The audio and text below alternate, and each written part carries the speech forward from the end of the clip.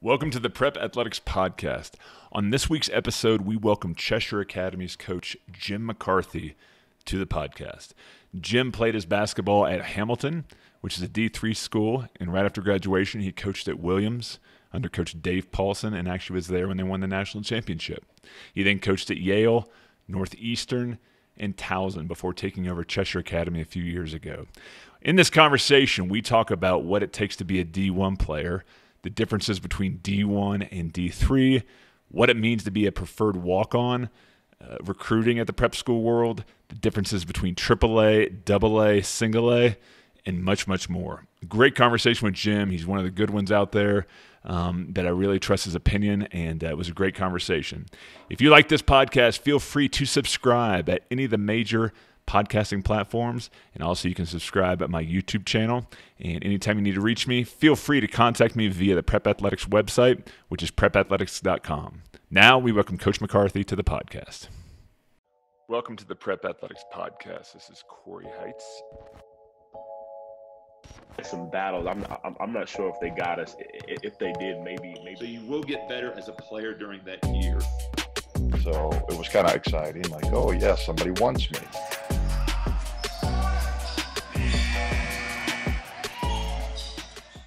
Jim, welcome to the program. Thanks very much for having me, Corey. Yeah, we have known each other for a while, and you do a great job at Cheshire Academy up there. But before Cheshire Academy, you were actually a D1 assistant. What actually made you want to get into college coaching? I played at a Division III school, Hamilton College, and I was kind of always in person that kind of gravitated towards my coaches. You know, I'm still in touch with my middle school coach and my high school coach, and my AAU coach came to my wedding. So I knew I wanted to teach and coach, and I actually got a teaching job for about a week at a middle school in Long Island, teaching history and coaching basketball. So Cheshire's kind of come full circle with that. But I had an opportunity to coach at Williams College, like right out of Hamilton, which is, one of the best Division III programs in the country. I was 22. It was part-time. And Dave Paulson was the head coach. He actually was most recently head coach at George Mason. And I had the teaching job too. And I was kind of going back and forth. And he just said, hey, if you're going to do this, you probably got to do it now. Because when you're 32, you're not going to want to start back, So I got into coaching, was at Williams for 2 years, was part-time, was substitute teaching, was the JV coach, learned a ton about basketball. We'd actually played them when I was at Hamilton. So it was, kind of interesting to be coaching guys that I knew and had played against and having to navigate that relationship. And then after my second year, we won the Division III national championship. And I went to Yale in the Ivy League for 3 years. For the first 2 years was a volunteer assistant. So in the Ivy League is unique because they have 2 full-time assistants, and then the third assistant is volunteer. And this was even before the ops position, I think, in those schools. It was probably 2003. So if you can make it work and live, it's a great opportunity because someone who's 24 or 23 can get in at Division I, which you couldn't if it was a full-time, salary benefits position. So it was the same thing. I'd work in a school in New Haven from about 9 to 12, come in for practice. We still had to do film exchange then. We would send out VHS tapes, but you could scout, you could recruit, you could be on the court. James Jones is still the head coach there. He was awesome to work for. Got to know obviously the other assistants that were there, and then started to get to know other, kind of coaches in the college coaching world through recruiting and through scheduling and playing games. And then my last year there, I was full time. The person above me left for a job at Eastern Kentucky, and then I was promoted to a full time spot. And then from there, I went to Northeastern University. So I grew up outside Boston. The head coach who got the Northeastern job was Bill Cohen. He's still there as well. So he played at Hamilton. So it was kind of the connection of, where you go to college, helping you when you're in the real world. So I was at Northeastern for 7 years, which was awesome. In the Colonial was a great league, VCU, ODU. Those schools were still in at that point, George Mason. We had some success there. I went to two NITs, won the regular season title my last year. And then I decided to go to Towson University from there. Just felt like I hadn't moved yet. Wife and a couple of kids was kind of feeling a little antsy. Like I need to, if I stay here, which would be great, but it's going to be harder to move the older I get. So Went down to Towson for 4 years, which was a great introduction to basketball in that area. I know you coached down there, but Baltimore, Virginia, DC, great teams, great high school programs, and was there for 4 years until 2017, and then moved back up to Connecticut, where my wife's from, and coached at University of New Haven for 1 year, which was Division II. So I've coached at all 3 levels. And then the summer after my first year in New Haven, was able to get the job here at Cheshire. So it's been, I think it's 17 years in college, I think 14 in Division I or something close to that. So Division I, II, and III, they're all different. They all have their strengths and weaknesses, but I feel lucky that I was at each, kind of at each level and working for different people. Yeah. Thanks for sharing that background. So you're in a unique position that you coached at both Williams and in an Ivy League school. What's the difference between that level of player from the D3 high level, from the high level D3 to the Ivy? Like, what really separates those two? It's a good question. I think they were probably a lot closer when I was at Williams at that time. I think the Ivy League has really has become more like probably the Atlantic 10, than the NESCAC as far as the caliber of players that are choosing to go there. So, when I was at Williams, we crossed a little bit with, maybe some Dartmouth or Columbia. It was Williams and Amherst, and kids were kind of looking at the Ivy League and the NESCAC. Now I feel like kids are looking at the Ivy League or, the WCC or the A10 or the MAC. So I think like anything, it usually is, size, athleticism, maybe physically where guys are at. I think certainly when someone's a junior or senior and a starter on a top 25 Division III team, they can play most places, in the country, maybe not when they're 18, or maybe a chance to play earlier in their career, but I think usually for Division I, or at least for that, kids in that kind of academic mold, size for their position, you're 6'6" or 6'10", really having is something that you're elite at, I think is really important. So what's going to be your signature, when a coach from Yale is evaluating you and they're evaluating 4 or 5 guys and they're making their pro con list and they're going through it. What are you better? What do you do at a high level? What do you do at a Division I level, whether that's Division I athlete, Division I shooting, Division I playmaking, there's got to be something that when you're being recruited or when they're going to put you in a game, or as an assistant, when I look down the bench and say, hey, we got to get Corey in there. What are we going to get? I think that's what, and now that's really throughout the country, because we're the world in some ways. Right? If you're Yale or Williams, you can recruit anywhere in the country. California, even when I was there in 2002, we had a kid from Nashville, Ohio, California, and this is at Williams, and so it's national, they're both national programs. So, but I think that's usually the difference, is kind of the one difference maker that kind of separates you from, from other guys in that pack. What about the Ivy League when you were at Yale? And this is going to be just across the board for the Ivy Leagues, but what are the pros of being a player in the Ivy League, and what are the cons? Good question. I'm not sure there's any cons. There's some slightly different rules, but as far as workouts and things, and I'm not totally up to date on those, but I thought it was the best of everything. It was an unbelievable education. We had our preseason workouts, we had our in-season games, we had postseason workouts. The guys were getting a great education. We still traveled to play, play high major games, played mid-major games, played everybody in the country. I think my first game there, we played UConn in the preseason NIT. Wow. It's a big change coming from my last game at Williams versus Bowdoin or versus UConn. So I think the one thing that's helped that league is the better players that are going there and the emphasis on recruiting. And, now I think everyone's kind of increased their schedule, and James said that a lot. We would play, like I said, we play high major games and high major teams.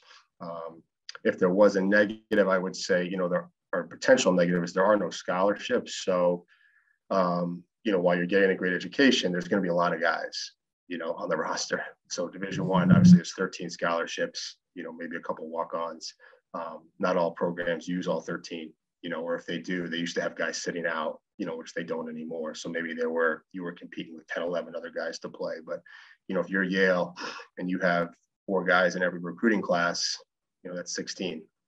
1 year you have 5, you're getting to 17, 18. So while the education and the experience is phenomenal, there's certainly more competition for playing time, with 5 guys on the court. So that's always something to balance, With that being said about not having scholarships, do you know, and you might not know this, so I might be putting you on the spot here, but with the new NIL deals coming out, have the Ivy Leagues used that to their advantage to help offset some scholarship or to help offset tuition costs? I haven't heard that yet. That's a great question. Yeah. I mean, I think they made a change a few years ago as institutions to kind of meet everyone's need, or if you were, I think most of them are need blind admissions wise, so when I was there was more of a, you'd have a kid who was looking at the Patriot League, it'd be like, hey, Yale's going to cost me 35 and Holy Cross is going to be free, right? So depending on what you want to do or where your own financial situation or what you want to do with your life, because most of the guys that are going to go to the Ivy League have been offered Division I scholarships, right? Right. So on various levels, and that was probably true even 15 years ago. Kind of depends what you want to do, but if they're meeting your need and you're going to, one of the best schools in the world at a price you can afford, that can be hard. That's a pretty good deal. That is a good deal. I just think of the families that make enough income where they're not going to qualify, right? So the dad that makes $350,000 in middle America, who's going to have to pay $60 to go to Yale, but can go to free to a Patriot League school. Now with NIL, is there an alum from one of these schools to say, hey, just work for me during the summer and you're going to get paid that plus some? I'm just curious the backroom talks that are going on. I haven't heard that, but that's one of the biggest draws of those schools is the alumni networks and their connections are unbelievable. Right. I used to tell that to the guys all the time, like, hey, do you guys forget the guys just on the team, the guy down the hall, there's a chance he's going to be, a senator or something. Yeah, no, that's great. That's one of the huge things about Yale and the New Haven pizza. Let's not forget that either. But that's right.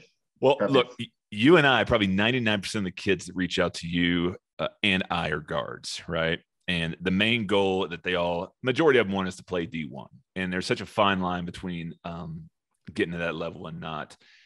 And now that we have March Madness starting tonight with the first 4, a lot of kids can see D1 guards all throughout March Madness here. So tell me, from being a former D1 assistant, what is the thing or multiple things that players can do on their own now to become a D1 guard? That's a good question. Yeah, I think the first thing is the NCAA always puts out these stats on their website about the likelihood of when you play in high school, the percentage of that population playing in college. So for college basketball as a whole, I believe it's like 3.5%. So like 96 or 97% of high school players won't play in college at all. For Division I, it's about 1%. So you're talking about 99% of high school players are not, according to the stat. So, I feel a little bit like we talked about from going to Williams to Yale. I mean, I think it's certainly, there's got to be one thing or 2 things. You have to be competent in all areas, but what's the 1 or 2 things that you do at the highest level?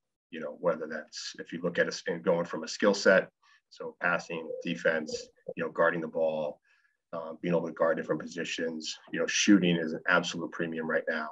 So if you're a guard and you can't shoot 40% from 3 in high school, it's going to be really hard, probably at any level, but certainly at Division I, because you're going to have such less opportunities. If you take 18 shots a game on your high school team, you might not play as a freshman wherever you go in college, but now you're going to have to go like 2 for 4 or 3 for 5 or something like that. So, the quickness and athleticism piece is, I don't know how controllable that is. That's certainly a huge factor. Again, size for your position. Are you a 5'11" guard or a 6'4" guard? When you're watching TV, you're seeing big guards, you're seeing really athletic guys, you're seeing high level athletes with the skill set. So I think certainly the kind of stick-to-itiveness and intangible piece is important, because I think wherever you go, again, you're likely that you're starting all over again your freshman year. So if you're someone that is going to kind of get better and better and better, and as there's turnover and as there's transfers, you're still there, and now you're 21 and now you're 22. And, you know, Colin Gillespie was really good as a freshman, but he's a 5th-year senior now, you know, and now maybe there's someone who's a little quicker, but he's 23 and been playing in these games a long time, you know. So as you can keep, I think with anything, your coachability is huge. If you're not humble and coachable, you're not going to get better regardless of the level. But if you're able to take instruction and take things that are being taught to you and take them on film and translate them onto the court, that just becomes more and more important when there's other obstacles, you know, whether that's all the kids that want to do it, whether there's, you know, how many 6-foot guards are there in the world? There's a lot, you know, so what are those skills you can separate yourself with? And then, you know, I think the hardest thing probably for kids is, you know, basketball is a great sport because you can just take a ball and be gone for 3 hours, Mm-hmm. you know, go to the park and shoot and work on your game and work on your handle. And there's all these guys that do, you know, a lot of the skill work, which is really important. But you also reach a point, certainly in college, where, and probably our level of prep school, where you need to be able to do it in a game. You need to be able to work on things that happen in a game. You know, you can't work on your defensive rotations by yourself. And you can't work on your, you know, nobody goes to the park and does closeouts or figures out how to get over and under a ball screen, you know. But as you get that opportunity in college, whatever it is, that's what coaches do. When they go back and watch the film, it's never like, oh man, we should have done two more, you know, more 2-ball dribbling yesterday in practice, or we should have, you know, that skill stuff is important, but it comes down to how you can execute a game. So if you're a person that has a baseline of athleticism and has 1 or 2 things that you're elite at, and you can learn and get better and understand schemes, understand a scouting report, and be invested in those areas, you give yourself a chance to get recruited. And even if it's, or to get better wherever you are, you know, because sometimes those things are hard to see in high school, you know, and that's why coaches call us, because they can see a game, but they don't know the back, you know, they don't know the other stuff, you know. So that's the information that we can provide that they can't see with their own eyes. But ultimately, at every level, and certainly at Division I, I think that separates guys. When you see guys play more and more, all of a sudden they haven't played in 2 years and then they're starting.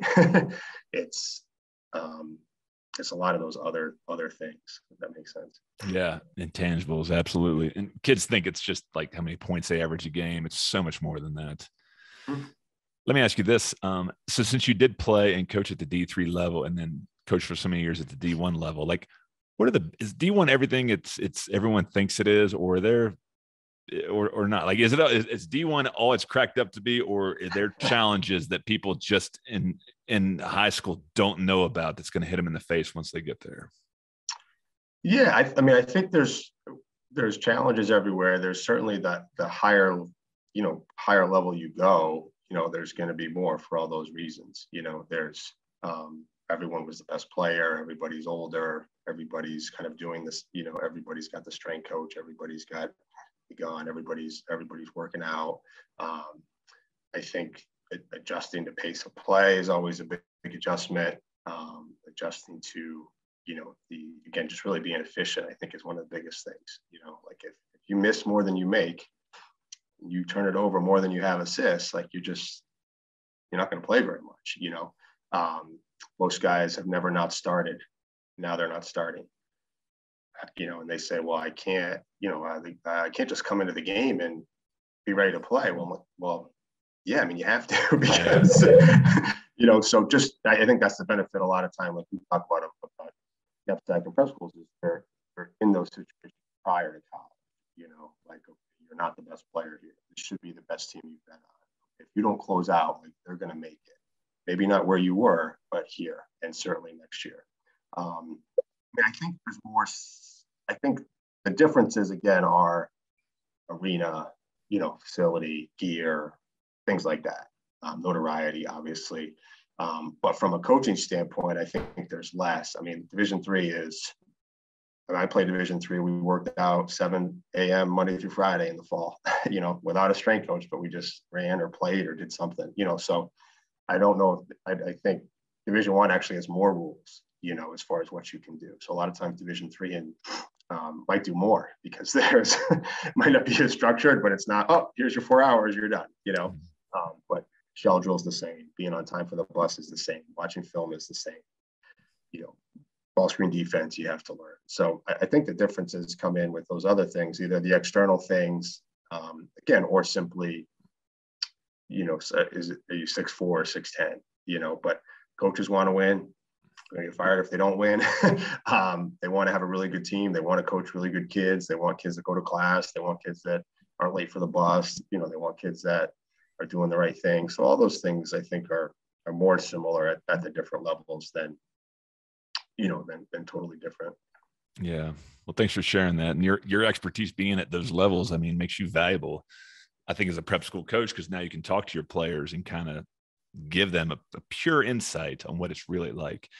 With that being said, you are at a NEPSAC AA school at Cheshire Academy. You're playing great competition. You've got great players yourself.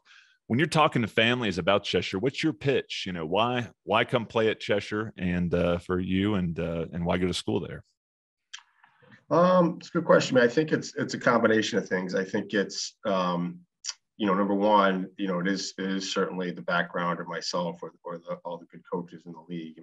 I try to, whatever I experience in college, at the different levels that I know is coming for the players in their tough freshman year, I want them to have that experience, at Cheshire in an appropriate way. So we're going to have a fall preseason, where we live 3 days a week. We have open gyms and we have group workouts. We're going to do community service together. We're going to have team meals together. We're going to watch film. I'm going to tell you that's not a good shot. I'm going to tell you if it's not. When maybe and some guys have never heard stuff like that before. Hey, you're not playing hard enough. It's kind of partly for their adjustment to the NEPSAC level, but again, the adjustment to where they want to get to. Kind of those things I just talked about at the end. Not starting for the first time. How do you handle that? Maybe playing less than you've ever played. Maybe you are starting, right? Maybe you're not. Maybe it changes during the year.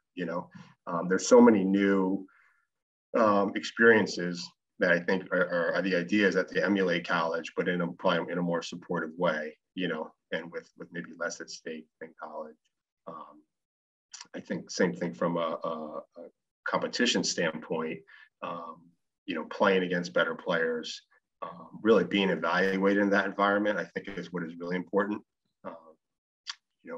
Now it's huddle links, but I still used to get DVDs, and you'd get a DVD or something, or here was this kid scored 30 points or 28 points.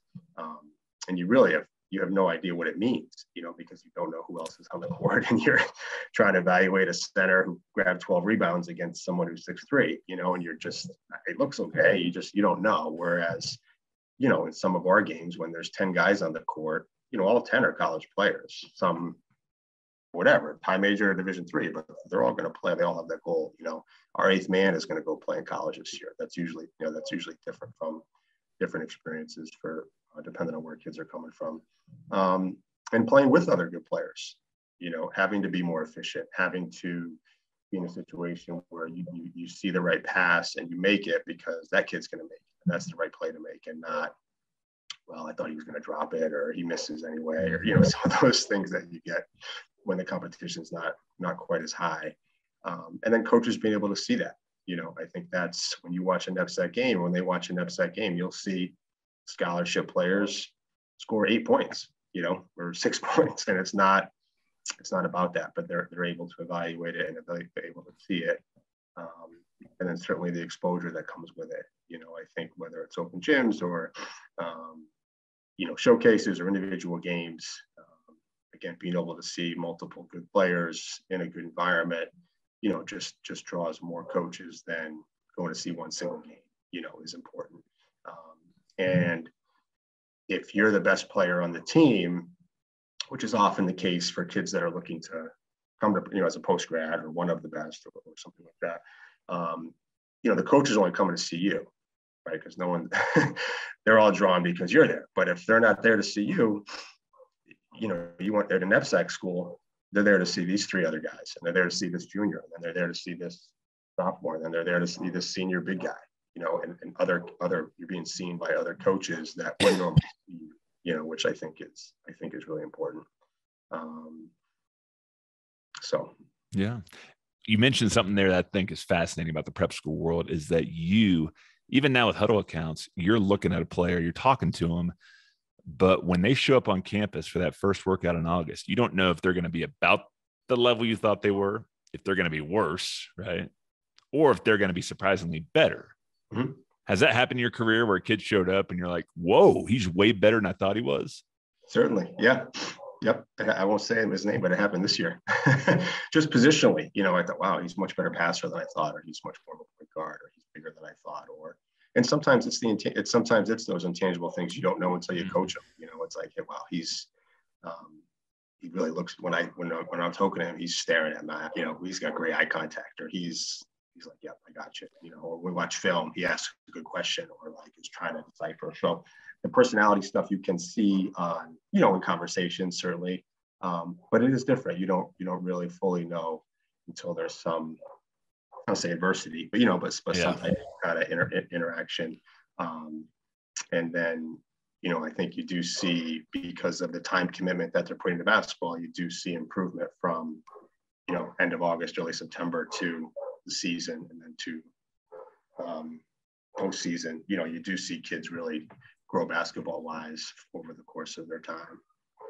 Yeah, and one thing too that I've seen, probably one client a year, they'll go to prep school to do a post-grad year, and then they decide they no longer want to play college ball because they've learned during that year that it's challenging. It's a lot more work than they think it was, and they thought they would just show up and everything be handed to them, and it's not. So it's just things that kids too, yeah, and it's a good thing. It's good to figure that out in prep school versus choosing college. Yeah. Exactly. We're going to do a fun segment now, Jim, called Famous Alumni from Cheshire Academy. And I'm going to say names of 3 individuals, and you're going to tell me if you know them or not. Don't worry. You're not graded on this. I'm just curious. All okay. Right? First up, Robert Ludlam. I don't. So he's the author of the Born Identity series. Ooh, okay. Yeah, okay. Number 2, Talib Kweli. I do, but I don't. I do know him, but I'm not sure I can give you good information. He is a rapper, done a lot of work with Dave Chappelle and Kanye, and I'm sure the kids know it. Younger than us. I knew him from back in my hip hop days, but yeah, Talib Kweli. Lastly, Eric Bloom. I don't know that. Okay, you're going to know 3 names after I was this hoping segment. you said James Vanderbeek. I know him from. That was too obvious. Yeah, James Vanderbeek, for you listening, actor from Varsity Blues, Dawson Creek. Eric Bloom is the lead singer and guitarist for the Blue Oyster Cult. Ooh, okay. So there, now when you're talking, Mom in office is going to be very upset with me. Oh, no. Trust me. There are some, for other schools, I've really got to dig in and be like, this guy was a 4th round draft pick for the Texas Rangers in '82. So you guys have some famous ones up there. And yes, James Vanderbeek as well. So that was this week's segment of Famous Alumni from Cheshire Academy. So due to COVID, how has that changed you placing kids? And second part of that question is, due to how hard it is to place kids now at the next level, has that changed what kind of player you're taking on to your team? Good question. I think it's changed it. I don't know if it's changed prep school or high school basketball. It's changed college basketball so much, which I think obviously trickles down. So, guys can still see us play in person. There's still film, there's the process has been the same. There's still the AAU. We still have the NEPSAC showcase. I think from the college standpoint, guys getting the extra year has been different. Certainly the transfer opportunities now have been different. So I think the COVID is phasing out, or is going to trickle out, once last year was different because I think there was a lot more uncertainty with rosters. Not many schools played last year. We did play. We played just in state. But there was a lot more talking to coaches. Hey, I don't know what position we need. I don't know what scholarships we have, and you probably had guys that went, guys with Division I offers at one point went Division II, et cetera. I do think, and maybe this is, I do think kids have to be a little bit more creative in their path. So we had a kid last year that was looking at a really good Division III program, or he was going to walk on as a preferred walk on kind of at a lower Division I program that had a coaching change. And he went to the Division I program and played this year. He played about 12 or 13 minutes a game, so I think with the scholarship numbers and with kind of the remnants of COVID, kids having to figure out a little bit, should I try a preferred walk-on if that's really my goal, to play at this level? Should I, go to this Division II school, maybe on a partial instead of this high Division III school or this Division I school? So I think that it's put more kind of options and thinking outside the box on the table, and I don't know, again, I think COVID is gonna, after this year, I don't say knock on wood, but it's gonna trickle out as far as the impact of it. But certainly it doesn't look like the transfer opportunities will. I think that's certainly having a bigger, will continue to have a bigger impact. But I think it's helpful for kids to know that. And again, I tell guys, always evaluate the school on its own, regardless of level. I think with Division II and Division I, we have a meeting in the fall and we talk about recruiting them. Everybody knows the difference between, Duke and, Vermont. Right? They're all very different, right? Well, Division II schools are not all the same in finances and arenas and academics, and the same thing. Division III programs are not all the same, So I'll just go Division III. Well, there's top 25 Division III programs, and there's Division III programs that are not, So, and I'll tell kids often, hey, if you visit these two schools and you didn't know I didn't tell you anything, the level, you'd be surprised which one you'd pick, right. Where you wanted to go to, So I think just kind of reframing that in the process. I don't think it's really impacted kids looking to take necessarily, we're looking to recruit. I think I do always want to see less about level, but do see a path for them in college if that's their goal. Do see, I think academics have becoming more and more important because of the uniqueness of the scholarship situation. So, certainly at Division II now, it's always been the case, but the better student you are, most times they can give you more money. You can get a better academic situation.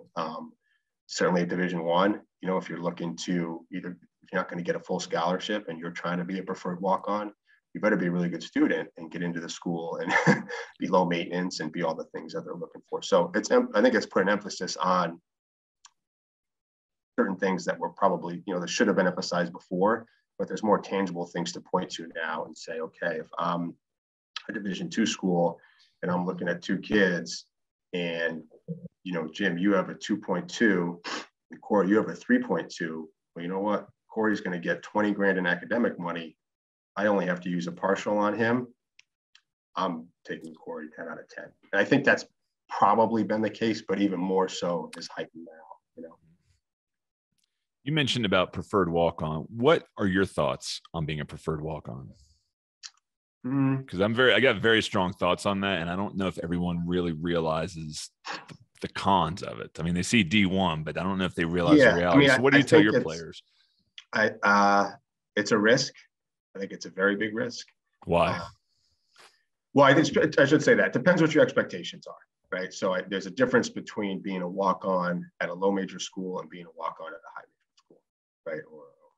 So the lower the level, the more likely you are to be able to play in practice, be treated a certain way. You're not going to be, my sense would be if I was a walk-on, name schools in a top 5 program, right, that I'm essentially I'm hitting players with the pad, I'm rebounding for guys, I'm not participating, right? If I'm walking on at, a lower to mid-level Division I might be a practice participant, right?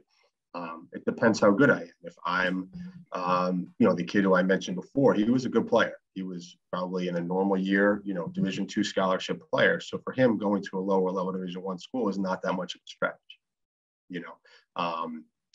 But, when I was talking to him about it, I think this goes back to my college days. The last thing the coach wants to hear is how good you are and how much you're going to play and how much you're going to earn your way and how you're going to get a scholarship.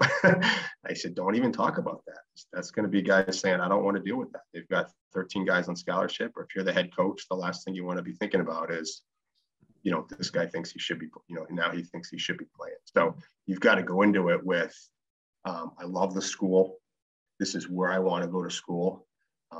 I hope basketball works out. I'm going to do everything I can to make it work out. If I don't ever get a scholarship, I'm going to be fine. I'm going to be the most low maintenance person on the team. I'm going to win every sprint. I'm going to know every play. It's a hard deal, whether you're kind of preferred walk-on or, I don't call it like a natural walk-on, So I think if the expectations are clear, but I think kids probably err in not having realistic expectations or not. And I think college coaches sometimes aren't fully honest in the likelihood of things happening or not happening, because they don't want to be discouraging or I think that's another area, sorry to jump, where myself and I'm sure other coaches you talk to, I think we can get honest information from college coaches. I think it's a huge piece of the recruiting process because I've sat in that seat, I've made those calls. I know exactly what they're looking at the board. I know exactly what they're saying. I know hey, we like you, but we want you to visit in a couple weeks. I know what that means. That means there's somebody else visiting before you, which just needs to be explained. But I think coaches are less, and I was probably the same way. You don't want to say, hey, you're never going to get a scholarship here. You could say, oh, you're really going to have to earn it, right? But those are how that's interpreted is different, So, but help me on this. There is politics involved too. Like if a walk-on comes in and he's outplaying a scholarship player that one of the assistants really touted, there's politics involved too. So where the walk-on might be better, you just can't let the walk-on overtake the scholarship player because there's politics involved with that as well. Can you explain that a little bit? I think so. Yeah. I mean, I don't know how often that would happen. Again, it would have to be in the right scenario where the walk-on is, really a lot better than they thought usually. But yeah, I think it's like being a first round pick, in the NFL, like you're not going to get cut in training camp. Yeah. You might get cut in year 3, but the undrafted free agent who's playing pretty well, he's going to get cut first, So yeah, if it's close, it's probably going to go to the guy that they invested in or they saw something in more, right? Or they think it's there and they're trying to get out of them, or the ceiling's higher, right? So we know what we're getting from this walk-on. He's pretty good right now, but the scholarship guy, we got to get him to his ceiling. His best is better than the walk-on's best. Yeah. If we can get him there. So there's all sorts of those kind of coaching, things that go into it. But yeah, certainly I think there's if they're giving you, if they have 13 and they're giving you one of them and they're not giving me one of them, then at that point, that doesn't mean you're going to get mistreated or it's going to be a bad experience. But at that point, they're kind of telling you, hey, this is kind of how we view it. Now I do think a strategy, and I don't know if it's going to happen, but I do think a strategy for low to mid-major schools could start to be recruiting more preferred walk-ons for continuity. So if I'm a low major Division I school and I have 2 solid Division II players as preferred walk-ons because they got academic money, because whatever it is, they can afford it, this is where they want to go, and I'm losing 4 or 5 guys a year, right? Maybe I give them one eventually, or now this guy goes from my 13th man, all of a sudden he's my 8th man. Yeah. But he's a junior, so I think that's a little bit to be sorted out school by school, but I could certainly see some, rather than taking someone who you don't think is ever going to help you, balancing that with, hey, we don't really have that spot right now, or we need this transfer, we need a big guy, but you know what, he's pretty good, and he could be in our rotation this year, when there's all this other turnover. So I think that's something is going to be school by school, but I think that's something that'll be talked about and thought about in, recruiting meetings. And you mentioned expectations too. I had 2 former players in Kentucky, one I coached, that both these players scored 2,000 points in high school and both went to Power 5 schools as walk-ons, and they didn't last a year because those kids like that can't sit on a bench. They just can't. And secondly, they came out being like, hey, I'm better than these players that are playing ahead of me. This is unfair. And that's a situation to where, their expectations, who knows what the coach told them, but you got to go in with the right expectations. So I just think it's valuable for people to, because I have a lot of kids like, I'll just walk on D1. It's like, do you know what that entails? In fact, I got a player now who's like, yeah, I think I'm gonna walk on at Baylor. I was like, that's a that's defending national champs. You're going to spend $65K out a year out of pocket. You might not even sniff the practice floor. Okay. Are you okay with that? So it's all about expectations, but just people throwing out like, let's go walk on a Kentucky or this. I just don't think they have the nuance. And that's, I think your point of the politics piece comes in a little bit more there, right? If you're the Baylor coach, and the high school coach of Isaiah Austin calls you with a walk-on. Correct. That's or where I politics call you come with into. a walk-on, right? Like just even getting that spot. And I think the last thing with the walk-on piece is the timing. I mean, I think that's usually the latest thing to get an answer from, right? So if I'm a Division I school, all right, so we have the tournament or let's say Division I, because we're talking about it. Tournament right now, spring break. I've got April recruiting, right? I've got who's coming back, who are my scholarships, where are we doing it? Who's going to be my walk-on next year is not on the top of my priority list if I'm a head coach, right? So you can sometimes find out, and what I try to find is, hey, do you even have a spot, right? If you have 3 walk-ons and they're sophomores, all right, there isn't one, right? Hey, we've got 2 senior walk-ons, we have 1 freshman, we'll probably take 1 more. So at least that's a possibility, but it might not align with when you want to make your college decision, unless that's which is part of that timing process in the spring. It might be, hey, we're not really sure what we're going to do with it yet. You're welcome to come here and stay in touch, but coach is on vacation. We're spring recruiting. We've got workout. We've got these official visits. It's just not always high on the list. Life is all about timing, whether it's colleges, whether it's about relationships. You want to hear my worst joke? Sure. Do you know the difference between a good joke and a bad joke? Timing. I told you it's terrible.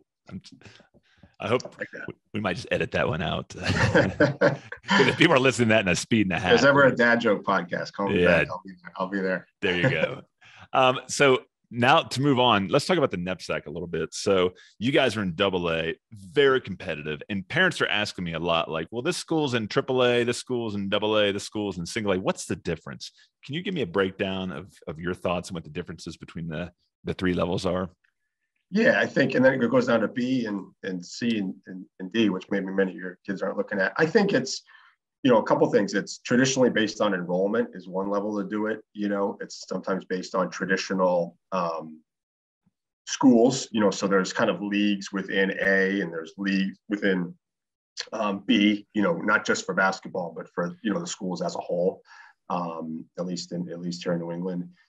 You can be in different levels. The big difference from college is you can be in different levels for different sports. So it's not like, hey, we're all in the Big East. It's a volleyball is in B and basketball is in AA. This is in A. AA and AAA are the only leagues you can opt up into. So you can't choose to be in A. That's based on your enrollment, right? If you're a B school and you want to move up, you have to go to AA.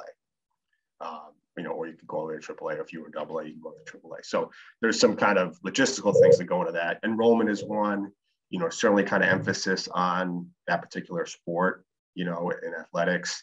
I think the difference in levels basketball wise is, AAA is really high level. There's kind of a smaller number of schools, so there's some different scheduling wise there and traveling wise. I think they have 8 schools now. I think we have 14 or 15 in AA.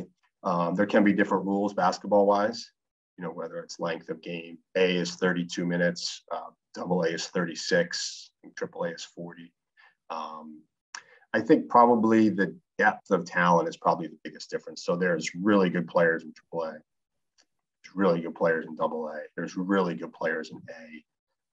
I think the lower level you go, there's just less depth of them.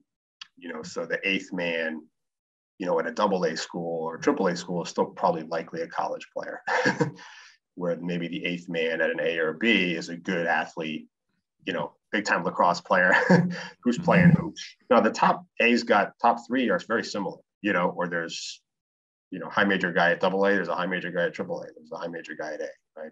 But I think the difference that can come in basketball wise is kind of the depth, I would say. From what let me ask you this: as a D1 assistant, if you had the same player at a AAA school, AA school, and single A school, right? Just for argument's sakes here, would it matter for you? If he's got the skill set you guys need, does it matter to you as a D1 assistant what level he's playing at? It wouldn't matter. It would be part of my evaluation, though. So I think I would be looking at him in AAU. I'd be looking at him in workouts. I might be looking at him in some old high school film. So I'd want to see kind of the full composite, the full mosaic of that kid. So, and that, I think the difference there would probably be like the role. We've talked about this. Is it better to be a starter right. at a lower level or the eighth man at a higher level? And my thought on that is generally to kind of think about what the knock on you would be, and then address that. So if you're the starter and the best player in your town, but it's not a very high level of play, I'd want to know what can you do at a higher level. So I'd be totally fine seventh, eighth man at AA because I've seen kind of the skill set in this environment. Hey, he can score 30 in a game, but I don't really know what that means. But hey, you know what? In this open gym or in this game, he just guarded a kid, going to Siena or whatever, UConn, and I saw him in that environment. If my high school experience was the other way, maybe I went to Gonzaga, right. And I was the 9th or 10th man, and I only played 8 minutes, but it was a really high level. At that case, I'd want to see this kid. Hey, you might go somewhere and play 28 minutes. Yeah, and let's see everything, the flaws. Let's see let's see you turn it over. Let's see a broader evaluation. So I think with the prep experience, it's the same thing with AAU. Maybe you play on an EYBL team and you don't really play very much. So if I come watch you play, this would happen all the time when I was at Northeastern or Towson, and I'd go watch a kid and they'd play 4 minutes and you would get nothing to evaluate. You're like, wow, that was a high level game, but I don't know, he made his 3 or he went 0 for 1 or he went 1 for 1, They would print out box scores at Peach Jam. So you'd try to be like going through box scores, like, oh, did he ever play 13 minutes in this other game? And, so I think you're trying to round out the picture, but I think that the NEPSAC experience should kind of fill in a gap that you have. If you have a gap in competition, if you have a gap in exposure, if you have a gap in role, and the more common one is probably being kind of the best player, in a lower level and then having to go up to the AA or whatever and play. I'm probably biased to that but I do think that's the value, is being in that environment, rounding out kind of your profile. And then again, that's what's going to happen in college. So if you've never not come off the bench, or if you've never not been taken out of the game because you just had 2 defensive breakdowns, it's coming. Let's just have it happen in prep school rather than college, and that's my experience. I will say that my experience probably at all the levels was the kids that struggled the most freshman year was twofold. It was either off the court because they hadn't been on their own yet. Mm-hmm. So they hadn't had to get up and go to class. They hadn't had to, get to study hall, take the bus to the gym, figure out when they're going to go to bed, their roommates playing video games, whatever they can do on Saturday. They never had to deal with that before. And now it's going from 0 to 60 and they can't just kind of manage their life off the court. All of a sudden they got a C instead of an A, they were late to study hall, whatever it is. And so I think that the NEPSAC environment puts you in that, again, earlier, in a more supportive way.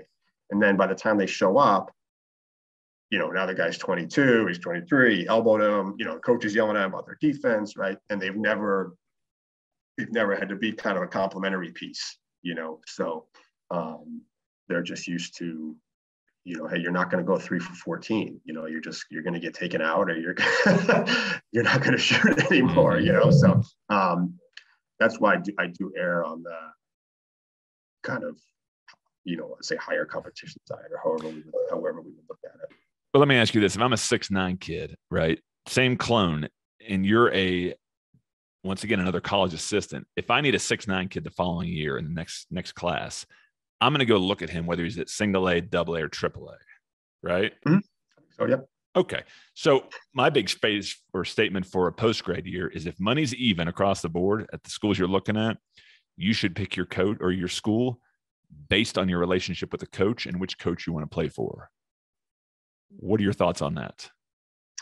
Yeah, I'd agree with that. I mean, I think that's important. I think the coach, I do think the level, I think, probably the fit on the team, which is the hardest thing for us to say a lot because, the roster is going to change over so much. But again, hopefully your conversations with the coach, have been honest and you have similar expectations and you have more information. I do think, that kind of, it's like visiting college. How do you feel about the coach you're going to play for? It's very similar. Even going through the post-grad process, I think helps families with the college process because you do similar things. You make your list, you visit, you do the pros and cons, you look at the basketball, you look at the location, you look at the coach. I think that certainly in a post-grad year, I'm going to see, the son 5 or 6 days a week from September 1st until May 15th, or whenever it is. Our PGs get out a little earlier in high school. And I'm going to be hugely involved in not just their life at school, but their college process, and I think certainly the relationships that, we have with coaches, or they know where to come back and look. I try to always be honest with coaches, and I tell that to the kids, I'll help you with everything. I'm not going to lie for you.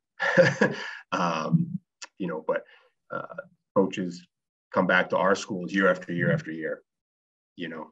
Every year we have, you have new schools come in the gym because of new players, but it's a lot of the same guys that you have relationships with. So we need to have honest conversations with them. And if we do the right thing for the kids and we do the right thing with the coaches we're having contact with, we're building trust. We're building our reputation. Just like we would tell the kids to.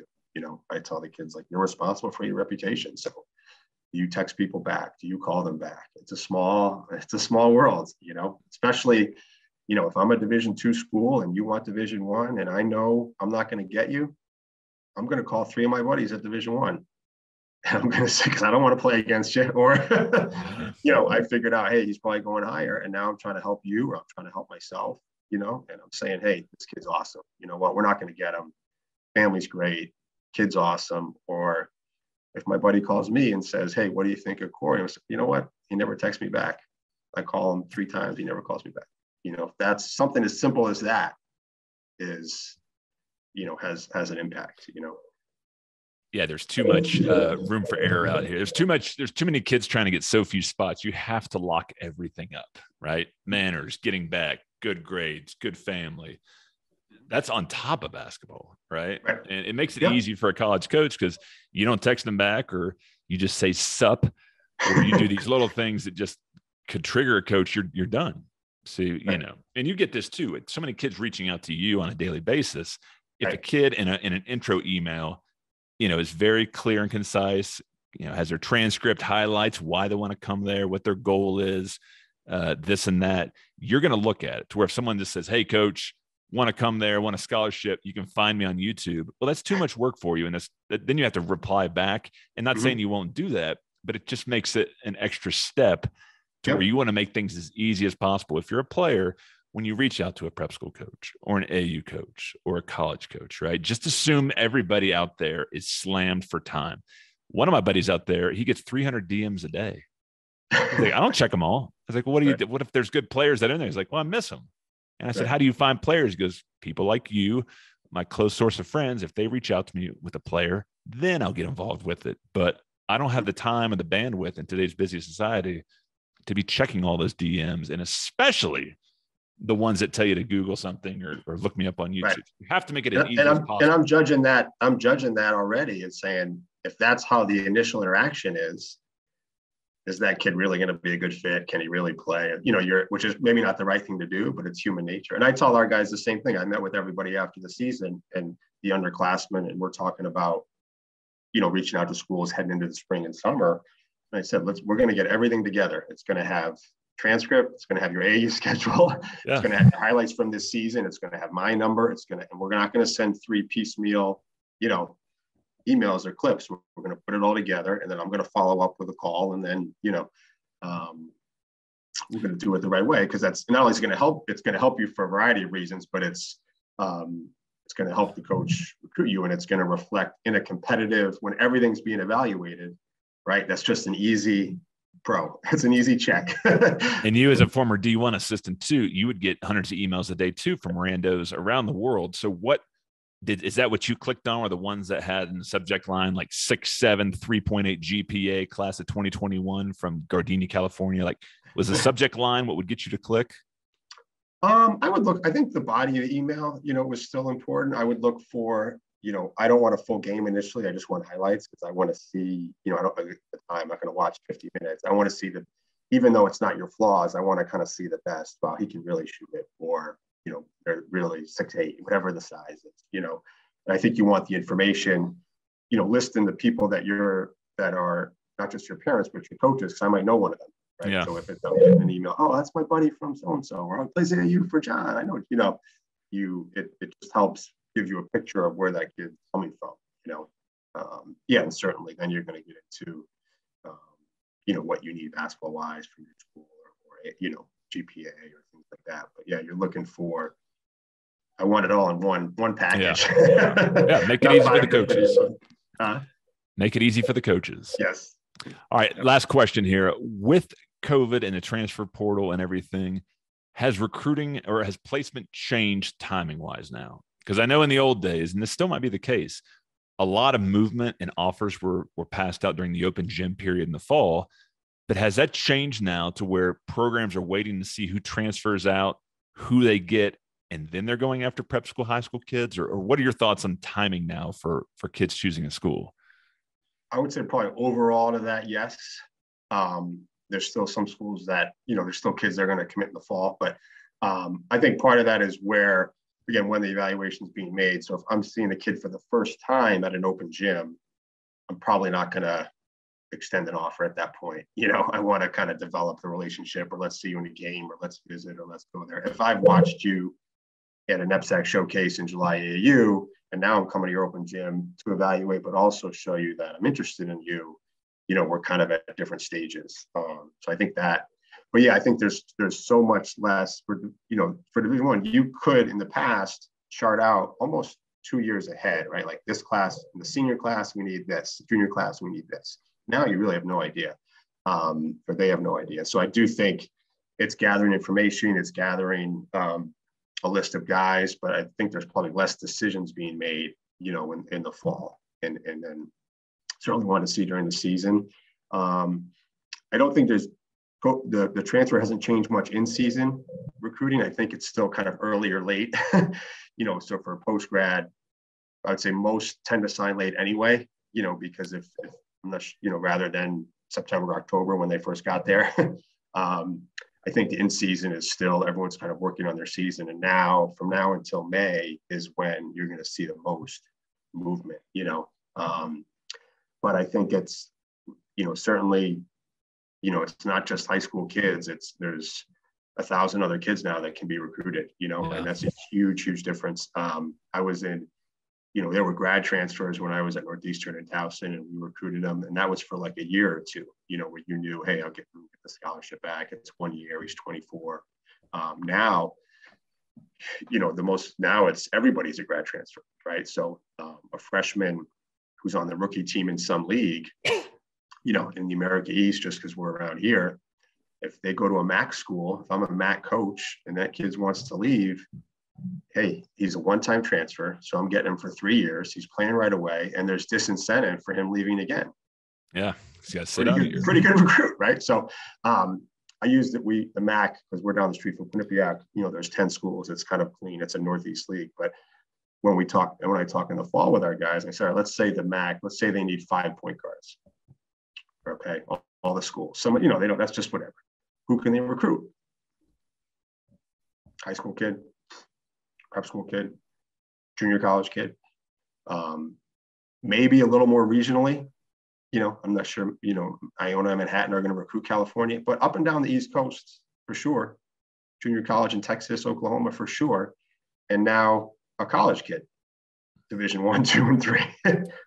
right? For 5 spots.